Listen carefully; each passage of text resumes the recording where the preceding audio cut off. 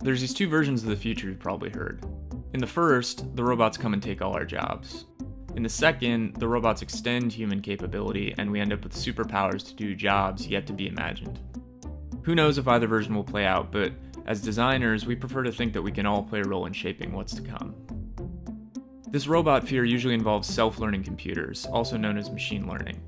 You may not see it, but it's technology you probably interact with every day. Alexa, what and is because it's kind of invisible, that makes it slippery to work with.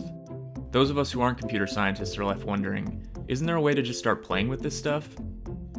A designer named Mike Mattis created a simple prototype that suggests there is.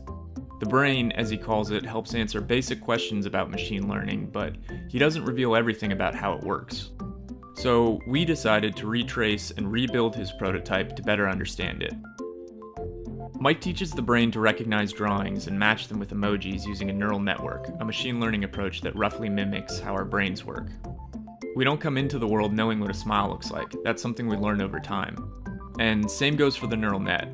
The more smile variations it sees, the better it understands what smiles are. But how exactly does it see?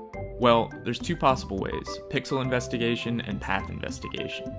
Pixel investigation consists of examining each pixel in a rasterized smile drawing.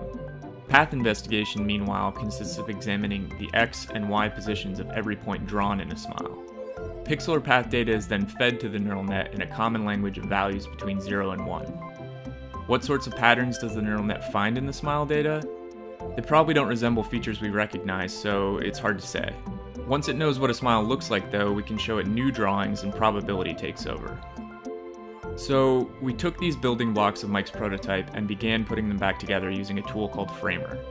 We were lucky to find some things others had already built for the drawing and brain parts of our prototype, and made our own thing for the perception part. This all came together in a version of the brain that's pretty close to Mike's original. We're still not machine learning experts by any means, but here's what we learned. Trained algorithms can only complete fairly narrow tasks, so how you configure a neural network depends a lot on the data you want it to learn. Your trained machine is only going to be as good as the data you give it, which means you usually have to think pretty carefully about what you're teaching it. And finally, for now at least, people are still at the center of machine learning. Someone's got to decide what the computer should learn and how they should learn it. We've included links to our prototype's code and a how-to article below. This video is part of a larger series we're doing on machine learning, and we're interested to hear from others who are curious about its impact on design practice.